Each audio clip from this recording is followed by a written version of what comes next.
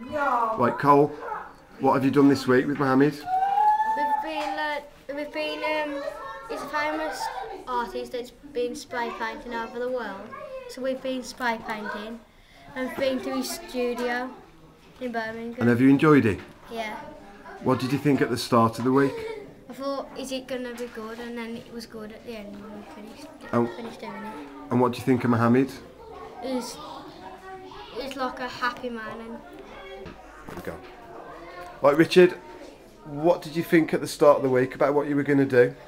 I thought that it was going to be really good, and really it has been really good because we've done lots of fun stuff and really no boring stuff at all. What's been the best part about it?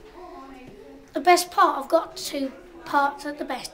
I thought the spray painting and the planning was the best. Yeah, and what have you thought of Mohammed? I think he's really good and he's a good role model for children because he helps, he sends a message with his graffiti.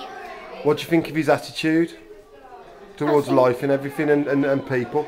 I think he's got a really good attitude because the New York fire that they had on the news, he helped people and he made a graffiti mural for the woman who had lost 5 children and she was really happy. So do you think he's taught you something this week? Yeah, I think he's taught me a lot of things about life and how to grow up. And are you proud of yourself? Yeah, I'm proud of myself for what I've done and I've never been prouder in my whole life. Well, everyone's proud of you. Okay, Abby, what have you been doing this week? Well, we've been doing graffiti with Aerosol Alley and we've worked as a team to try and make a mural on our school walls. And what have you thought of the experience? Great. And what was your favourite thing that you've done all week?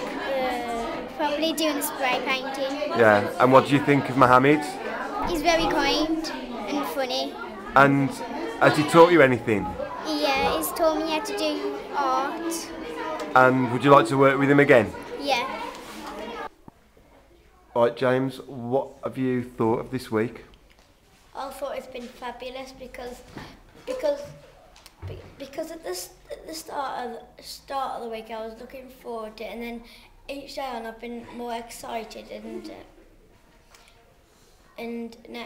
today especially I thought it's been a really good day. Why today?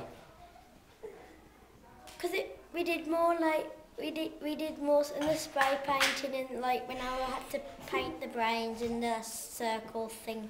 I don't actually know what that was, but there's basically the spray painting what I liked. What do you think of Mohammed? I think he's very nice and he's a very talented man. Are you glad you worked with him? Yeah.